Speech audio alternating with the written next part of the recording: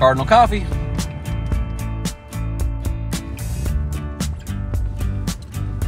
Still here.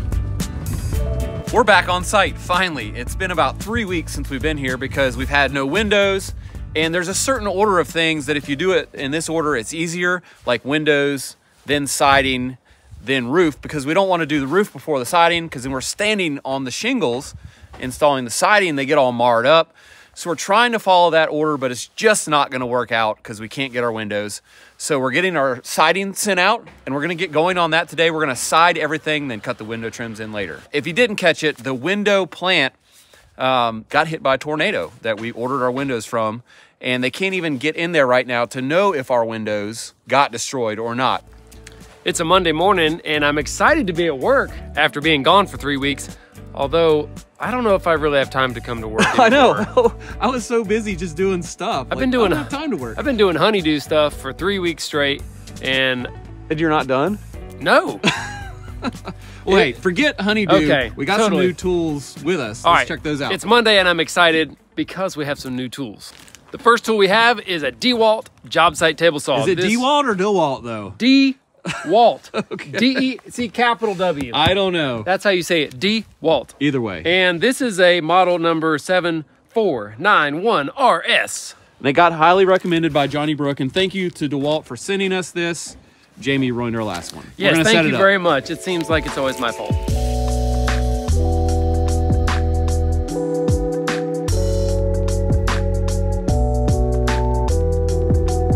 Let's check out some of the cool features this saw has that I've never seen before on a table saw. Waterproof? Yeah, of course it's waterproof. I think it says on the box Just kidding. We ruined the it goes last down one. to like 30 meters deep. All right, let's check it out. All right, so this fence is kind of cool. It actually can be located in different positions on this runner here. So when you move the little adjuster, you know, it moves the fence. Now, if you want to rip a really wide board, this is a really cool thing here. You would actually take this off and put it on the farthest away set of, I don't know what to call these little nubs here. And then you can slide it way out. Wow. But then you're like, oh no, my stuff's gonna fall. Right? Right? Wrong.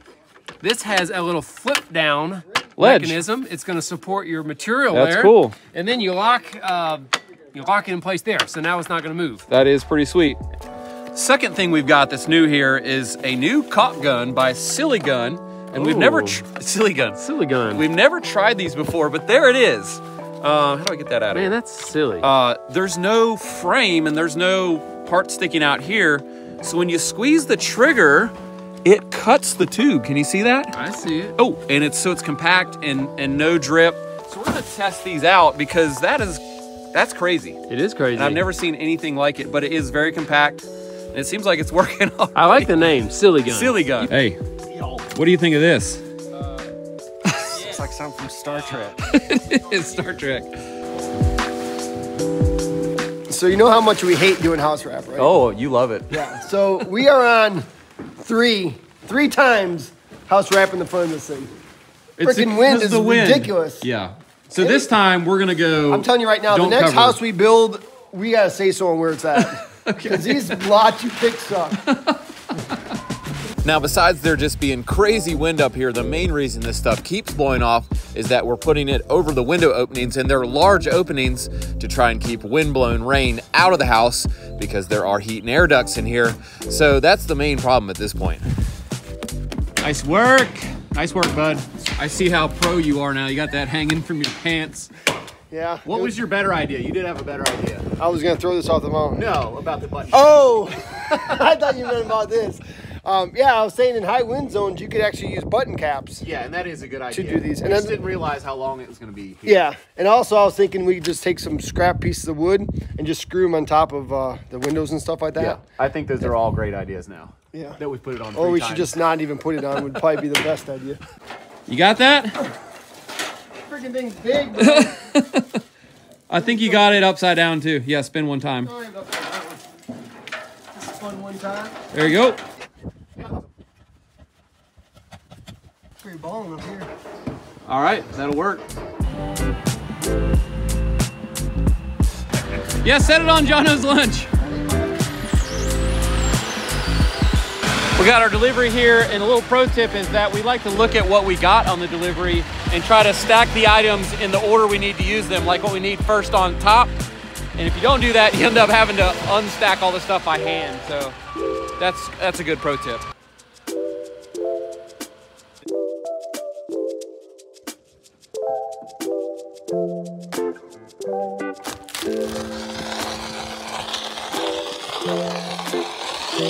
We've got our pre-painted Soffit material here, Quarry Gray, Expert Finish, LP Smartside. It's the same color as the corner boards and the fascia boards.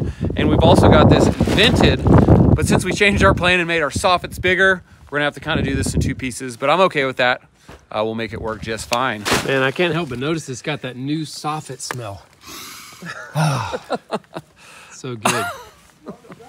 It's time for us to start installing the Soffit material. We're gonna start on the gable end here because, why? We're gonna let that material run down past on the flat side. Well, yes, and also we already had scaffold set here. Oh yeah, yep. That's we already had it set up. It's a half a day's work, I think, to get the scaffold in position. What we're doing is putting strips, we'll call them furring strips, to bring down the 2x6 frame down to the level of 2x8 fascia. That's right. And in case you missed it, that's because we kind of changed the plan on these and made them deeper than we originally planned, and that's why we're having to fur them down. Not that my opinion matters to everyone, but in my opinion, these LP Smartside soffit panels are really easy to install and they look great when they are installed. They're some of the only panels that I know of that you can get in a 16-foot length that are perfectly straight and lightweight. For those reasons, I think they're a great option to use, and that's why I like to use them. On the business side of things here, we are super glad to be back at work after trying to outwait this window delay. It didn't work out for us. And the reason we didn't just go start our next foundation is because the septic approval isn't done yet on that property, so we can't pull a permit on that property yet. We couldn't start it. So we did spend a lot of our time helping one of our friends and fellow YouTubers, Johnny Brook, remodel his 50-year-old workshop, and that was a great way that we could get in and make some money and make some videos without having to take on a whole nother project that we would then have to completely finish before getting back to this one. So special thanks to Johnny Brook for hiring us, keeping us busy, and make sure to check out some of that action on his channel, Crafted Workshop. It was a really cool project, and we're gonna keep working on it here and there as we go on.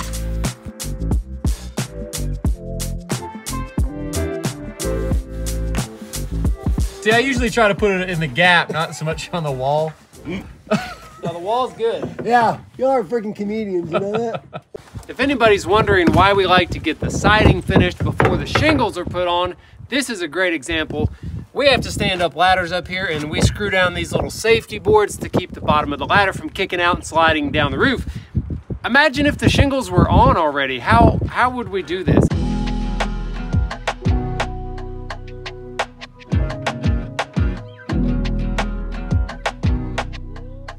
By the time lapse set up here, and it's been really windy, so hopefully this isn't destroyed. Still works, sweet. Lots of people have asked me if filming what we do takes extra time as far as our progress, and it really does. We have to set up camera angles for everything we're doing. We try to explain what we're doing, and sometimes our cameras blow off the mountain. We do enjoy doing it, but it does take lots of time.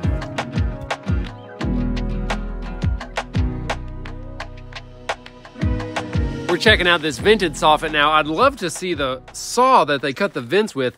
It looks like 10 slots, and I bet they have a saw with 10 blades all racked up in a big gang. That would be fun. Cutter, and it probably just goes and then moves down and, you know, feeds the board through. It'd be fun to watch.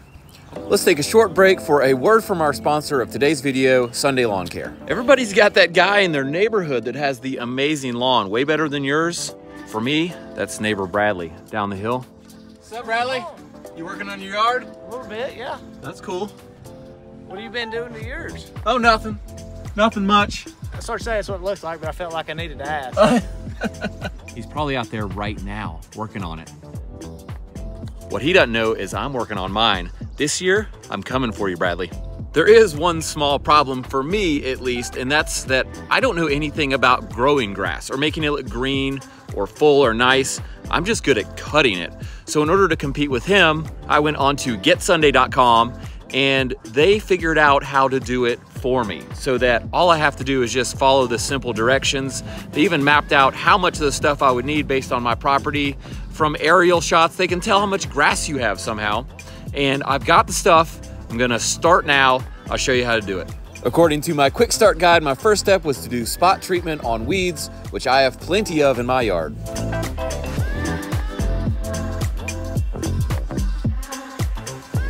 Next, I got the old spreader working. It was completely seized up because I never use it. And I used the included seed to overseed my lawn. In the bare areas especially, I hit it hard.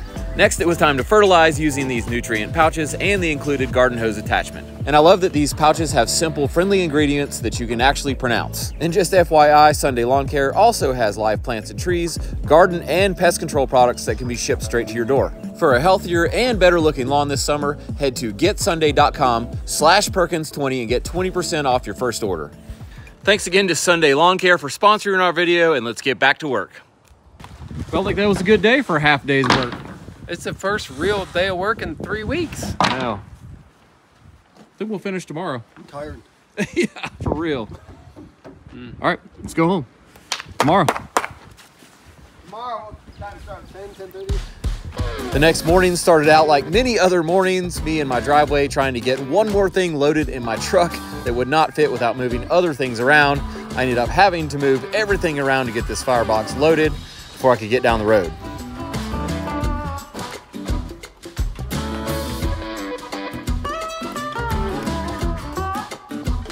We're gonna get started here by installing this firebox, but the firebox that I wanted to order, I couldn't get it because of COVID, and I didn't know that. So we framed for a firebox that I could not get anymore. So I had to buy a different one, which has different specifications. So now all we can do is reframe this chase for what will work for this one. So we're gonna get going with that and see what we have to do. Looks like that is in about 3 pieces. It's supposed to be 1. So this is real life here, folks. We're unpackaging some of the stuff that we ordered from E-Fireplace store, and obviously we're gonna have to file a warranty claim, and I don't think the homeowner's gonna be okay with that. We need a brick mason. Yeah, okay. We also had a broken thing on the firebox too. I mean, Come on, people. oh man. America, do your job. That's the rest of it. So frustrating, man. Maybe we should start building fireplace inserts in the shop.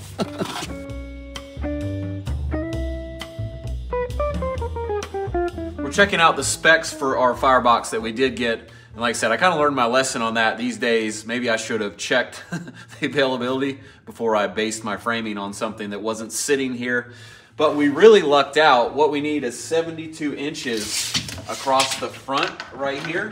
And so that means if we fur this out 3/4 of an inch, we'll hit our number. And we happen to have some 3/4 inch tongue and groove sitting right out there. So all we're gonna have to do is just put this tongue and groove on and then put the firebox flange in, and we have escaped having to reframe this whole thing miraculously.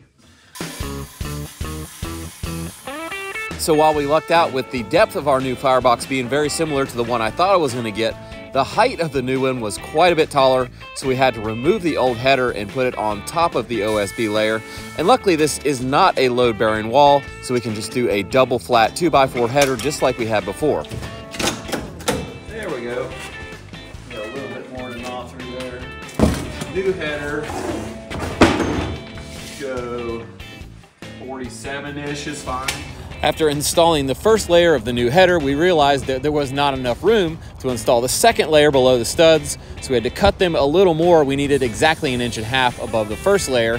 So I broke out one of the previous pro tips of using the saw base as a guide, which is exactly offset by 1.5 inches to the saw blade, giving us exactly enough room to slide that second layer of the header in.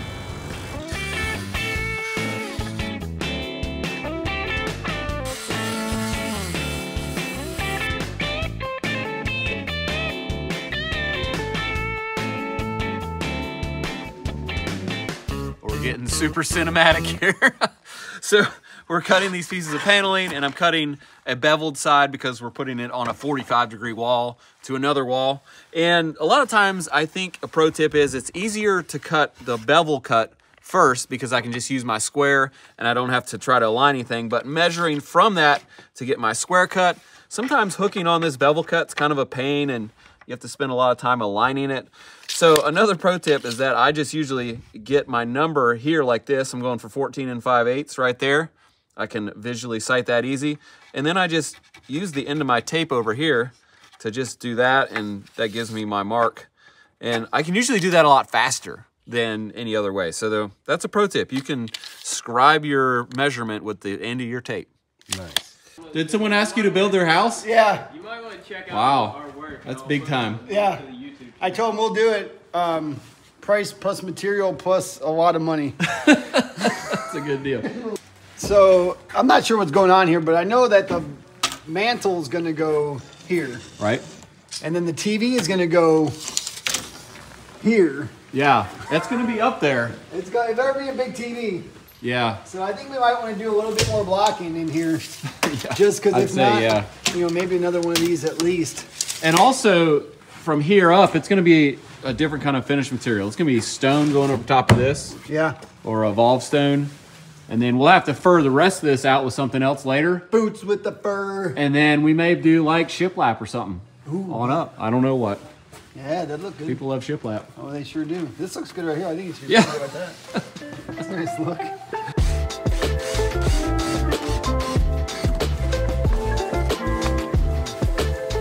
We're expecting this house to be pretty tight, as in there's not much air leakage when we're done. So we're adding a fresh air intake to this firebox, which is basically a damper that you can open or close, and it'll pull fresh air through a little piece of pipe into the firebox, so you're combusting outside air, not your inside air. And this is an add-on to this firebox, and we're just gonna see if we can get it put on following the instructions. Get the rustiest nippers ever.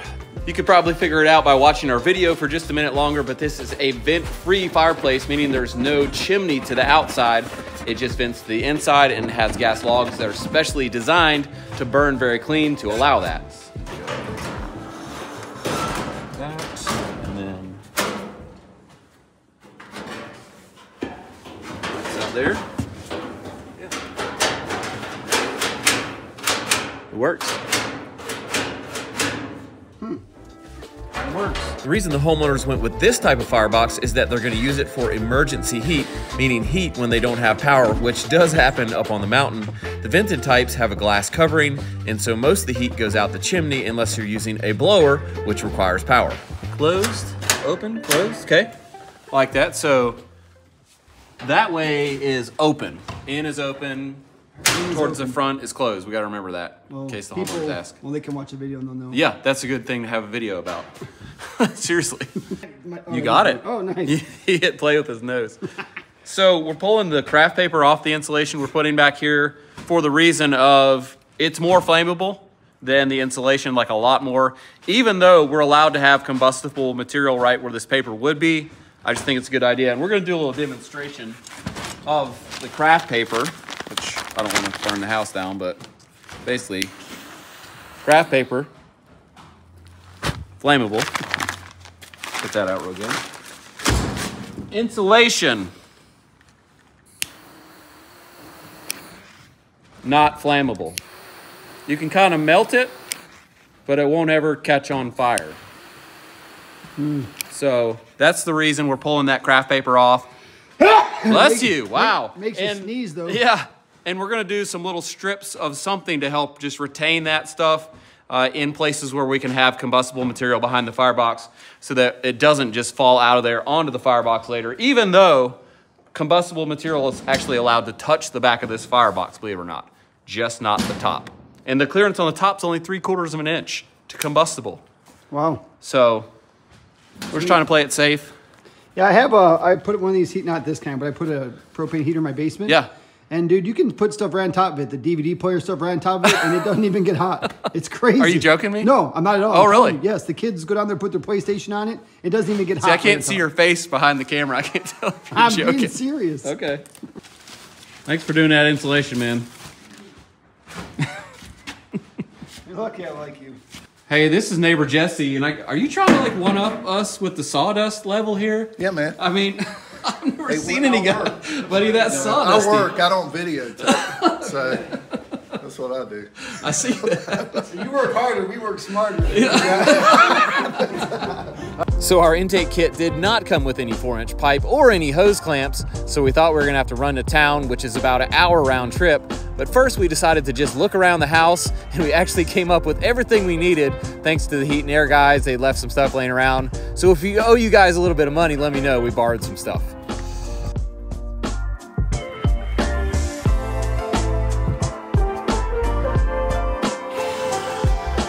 I'm not getting close to that wire, am I?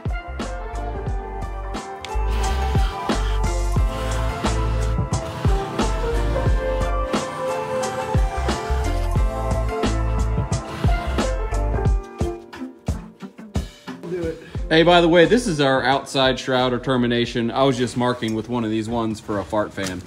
That's the real deal there. Will you get this to Jason's hand there, and we're gonna move the firebox. He's got his hand stuck there right there. He's right there. See his hand? What did he shrink?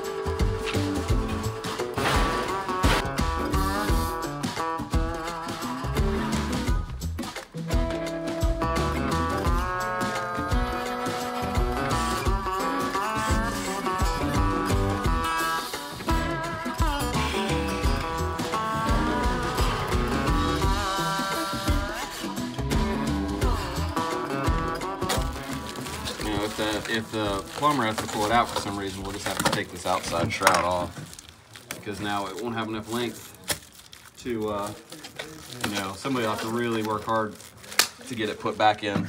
So here's how the outside termination is going to look. We've got our J-block, and basically I'm going to mount this shroud to that. And I'm just going to wait till we have the siding and stuff out, though. We don't have the coil nailer hooked up or anything, so we'll just leave that here. And also, just in case, for whatever reason, the guy that's doing the gas lines need to take the firebox out and put it back in. This isn't all connected and have to be undone. So we're going to call it there for today. I'm just going to leave this stuff right here so we know where it is, right? You know where it is? It's right there. Yeah. Where'd you put that stuff? Oh, it's right there. What's this? We can always come back to the video if we already mentioned that, having the video. You know, I want to say having the videos has saved me a lot of times when I couldn't remember something that I like wrote down on the job site somewhere. And I'm like, I wonder if I panned over where I wrote something on the wall, like a phone number or like some measurement. And sure enough, like several times, I've been able to scroll through videos, find it, zoom in, and not have to drive out here. Genius. Genius. Or like framing stuff in the walls, like where wires are, where pipes are. Look at the video footage. You'll see where it is. Dude, where'd it go? You're moving it inside. Well, we didn't film that part. I put the heat and air guy stuff back where it was, so that wasn't me if it's disappeared.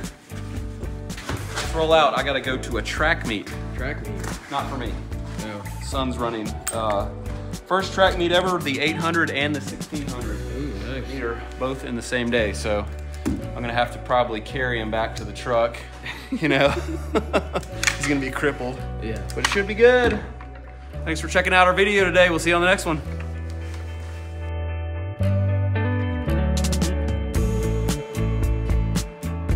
We're down here at Jesse's, and he was all sawdusty a minute ago. I wanted to show you why he was. He's carving stuff with a chainsaw. And I've got a few shots here of what he starts with, a big log, and then kind of working into the project. The one you did last time was like this eagle, though. And I wish I had that on the camera. It was actually a hummingbird. What? Yes. All right. Similar. It may have looked like an eagle to start with. Okay. As these big logs look like, you know, a big log until I wheel it I down. think it's amazing that you can do that with a chainsaw, man. So I just wanted to show everybody why you're so dusty. Like and subscribe. I've always wanted to do that.